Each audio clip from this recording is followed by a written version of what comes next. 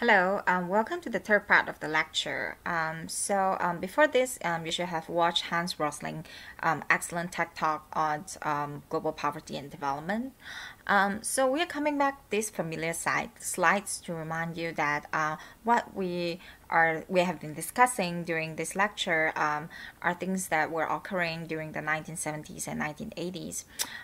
So we were talking about the basic needs approach and the capability approach, which were things that are being propagated during the 1970s and also the 1980s. And also related to the basic needs approach and capability approach is the participatory and inclusive development approaches, which is what I will be focusing during this part of the lecture.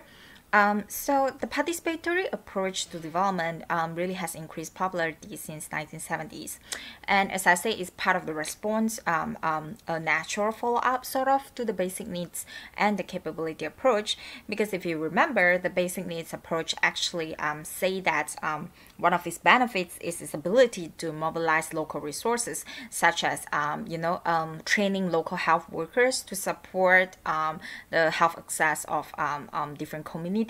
And we talk about how capability approach is really focusing on empowerment and also deliberation on what are the good development approaches for different cultural contexts. Participatory approach has planner-centered benefits. What it means here is like for the people who plan developments, it can actually improve ownerships. Also, it is supposed to be more efficient because the local people will take ownership and therefore share some of the responsibility and resources for the project.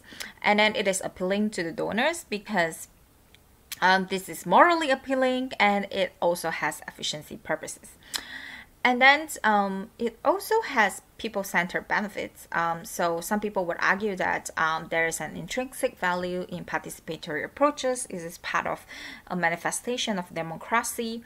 And then participatory approach can enhance local capacity and empowerment and also raise collective consciousness on certain issues. But I have asked you to read an article by Chenner about participatory approach of non-formal education program in Burkina Faso. And you can see that there are a lot of issues in trying to operationalize participatory approaches.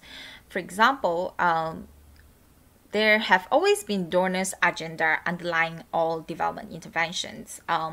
So even though you're supposed to ask what are the local needs, but if you're funded by, for example, WHO on health-related interventions, you cannot really accommodate local needs that ask you to provide for education, for example. And if you are from UNICEF, for example, who are trying to promote formal education for children, you cannot really accommodate local demands to build a toilet, for example, unless it is a toilet being built inside a school. So these donors agencies and development organizations, international NGOs, have been existing since the 1950s and 1960s. So, and these agencies, they have already established some kind of expertise or specialized functions. They can really only fund some kind of projects that are related to their mandate.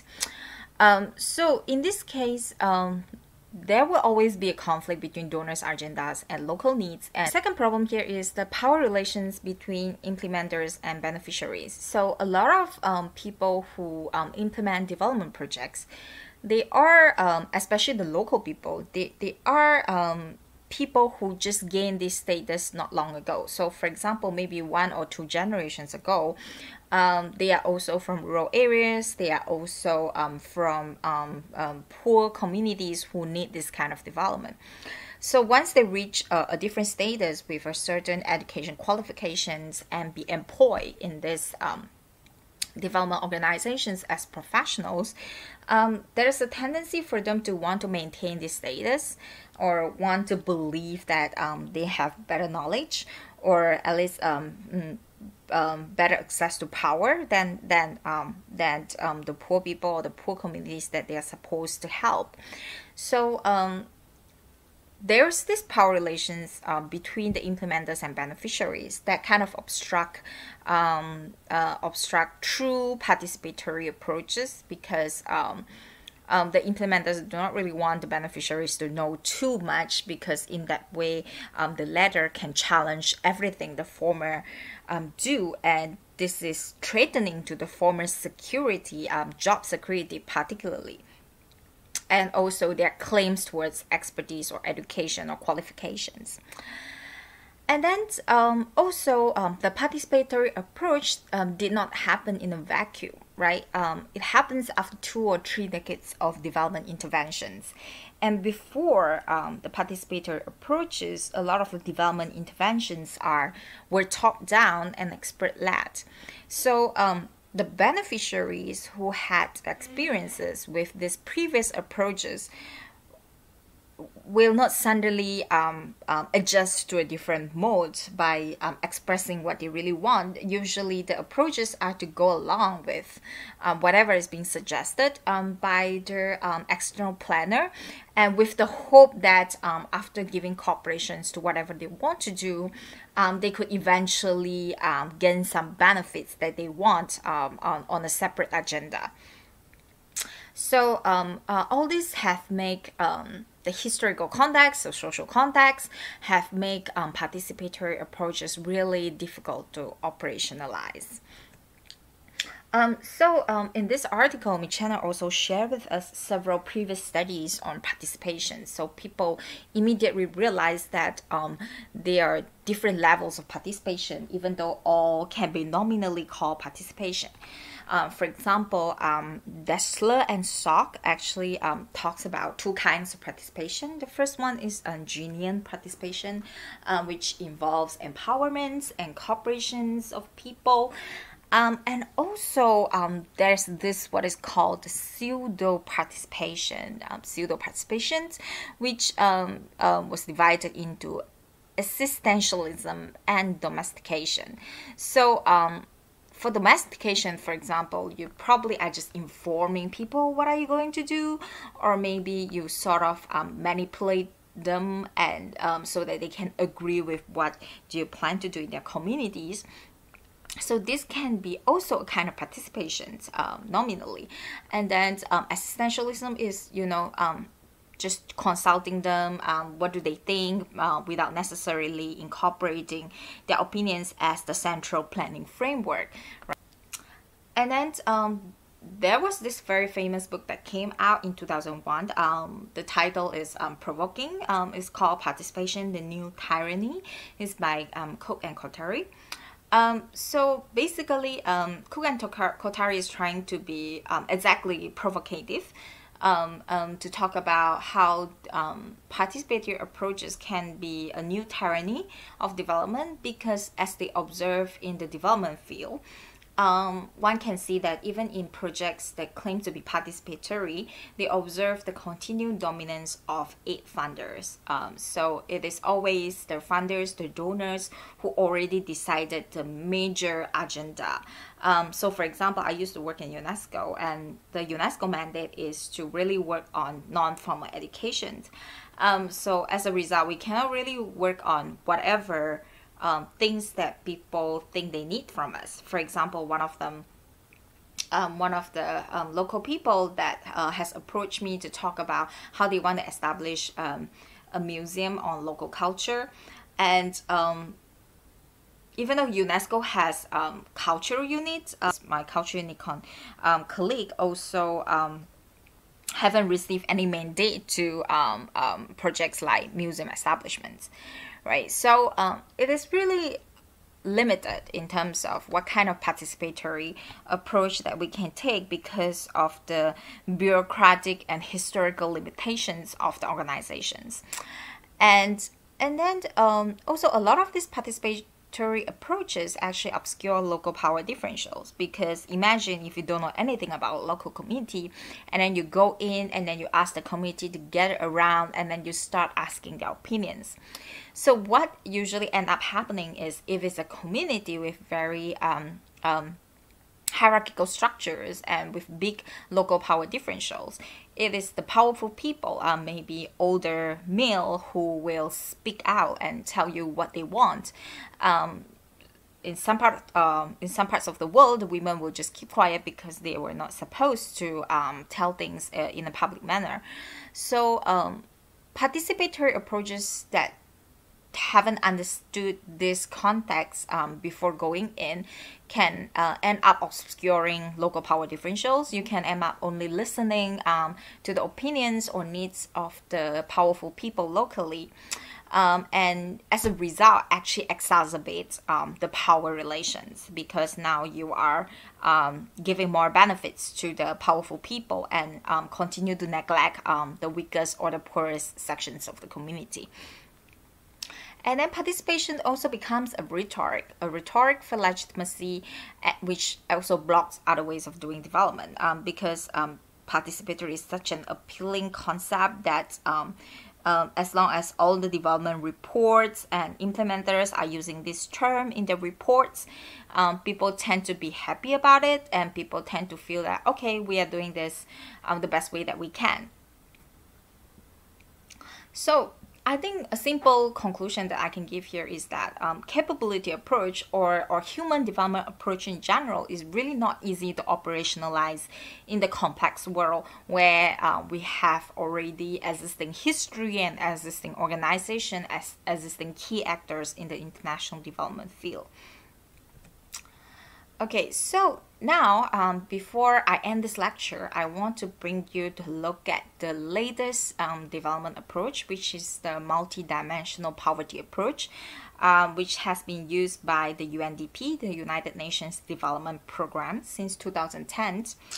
And so the multidimensional poverty approach is really also a continuation of the acknowledgement that economic growth and income is not the only way to tackle poverty problem. This is a 2018 methodology or indicators for multidimensional poverty measurement by the UNDP. So you can see that these are the indicators. The major indicators are health, education, and standard of living. So under health, you have nutrition, child mortality, and education, years of schooling, and school attendance. And then I was looking at standard of living, and there were some indicators that really struck me as weird and not convincing and potentially problematic. For example, cooking fuel, the household cooks with dung, wood, charcoal, or coal. I fail to understand how this alone is dimensions of poverty, right?